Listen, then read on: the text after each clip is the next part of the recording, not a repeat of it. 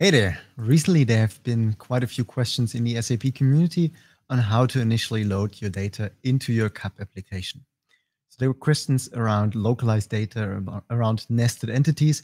Let's just tackle that really quickly because it's not as difficult as it might look. So let's switch into Visual Studio Code. In Visual Studio Code, we'll simply start a really new project. So let's open the terminal. Let's use CDS init to initialize a new project. All right, done. Now, first thing, we need to define a schema. So let's open our DB. Let's create a new file, schema.cds. And in that schema, now for the sake of an example, we'll use some localized strings. We'll use a nested entity, and basically that's it. So let's start with a namespace. Namespace in this case, de-consolvis.cooking. Now, after that namespace, we'll create an entity. That entity, we'll simply call it recipes. We won't use CUID because I want a simple ID, just for the sake of testing. In a real example, for sure, use CCUID. So we'll just have a key ID, which is an integer. We'll have a name, which is a localized string. And we'll have ingredients. Oops, not integer, sorry. Ingredients, which is a composition of many, and in this case of many, which is attributed with the key ingredient association to ingredients, which is an entity that we'll still need to create, and we'll just attribute it with amount, which is an integer. Okay, integer. And now we are still missing one entity, and that entity is the ingredients. In this case, we want as well the key being an ID. Yep, key ID being an integer, and we want name of string.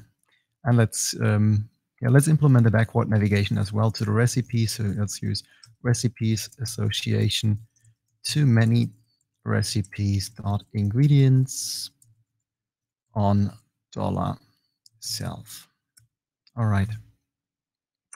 Now we've got our schema. Next up, let's create a simple service to test our schema. So let's create a new test service.cds. This test service.cds will just use our namespace. We're not using this one, but we're using db schema cds, and we'll use de-consolvis.cooking as cooking. Okay.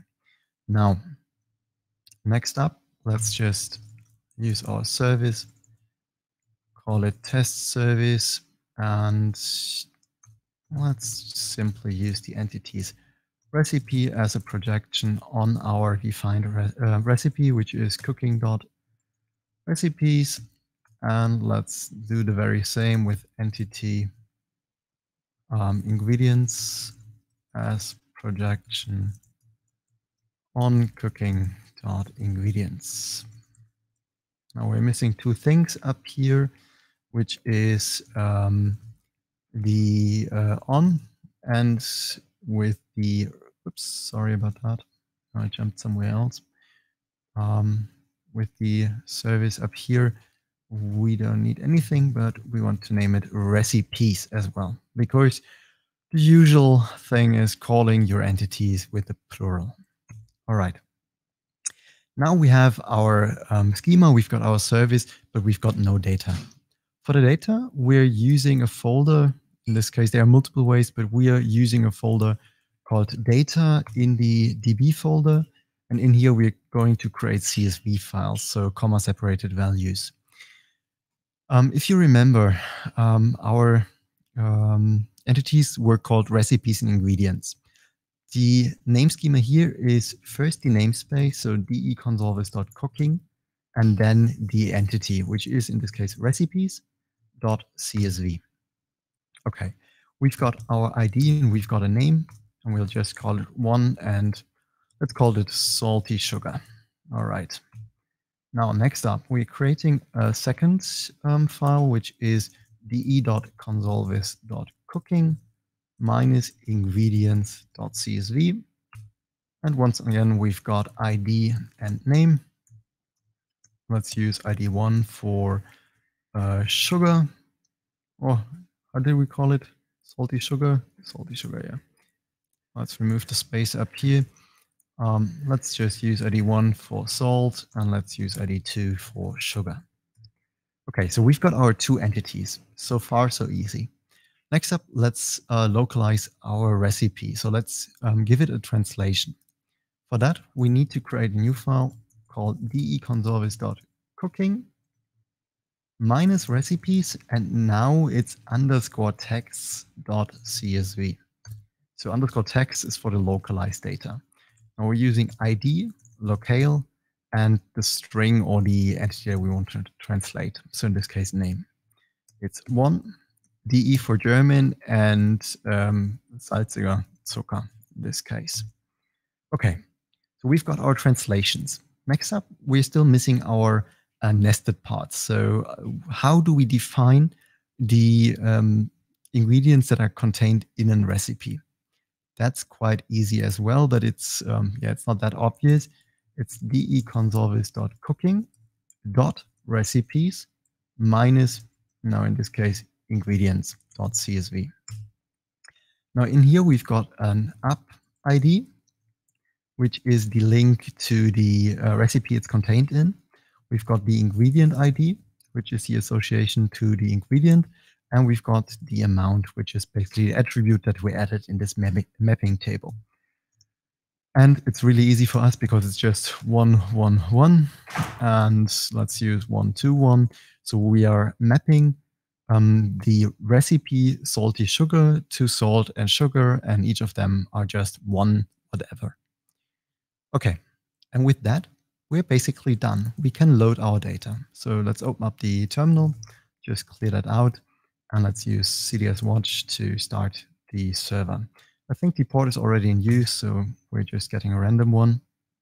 So we are now on port 5437. Let's use a REST client. And let's use http://localhost 4537. Okay. Now /test for our service. And let's close that one to make a little bit more space. And let's start with the recipes. Okay, so what do we expect? We expect back a list of all recipes. All right, we've just got one. So let's use simply $expand equals ingredients to get back the mapping table as well. Okay. So now we have the mapping table. We see that our mapping table is loaded as well. But we're not just interested in the ID, but also in what the hell is this ID. So let's use in brackets $expand equals, now I think it's ingredient. And we should get back the ingredient name as well, or rather the ingredient. Okay. Currently, the only thing that should be localized is the salty sugar. So the name of our recipe. How would we do that? Now, need to scroll. We can add a little information mark back here, which is SAP-language equals DE in this case. We can send that one, and we're getting back salziger Zucker. So in a really simple way, you just created an entity, or you created a service with two entities. These entities have a composition of many, so one recipe can contain many ingredients. If the recipe is deleted, this kind of association or composition is getting lost as well. You can navigate back from your ingredient to the recipes it's contained in, and you can localize your data or translate your data, which is basically everything you'll probably need to do to get started, besides then really implementing your service. So initially loading data and eventually also using that for tests is really simple. Just remember that for the localization, use an underscore with texts, so namespace, minus entity underscore texts. For the nested data, use namespace dot entity minus the name of the nested, let's call it entity. And basically that's it. Right. And with that, let me switch back to my screen. Let's hide that one. It was really fun to just show you this little example, and I hope you learned something and it helped you. All right, see you. Bye.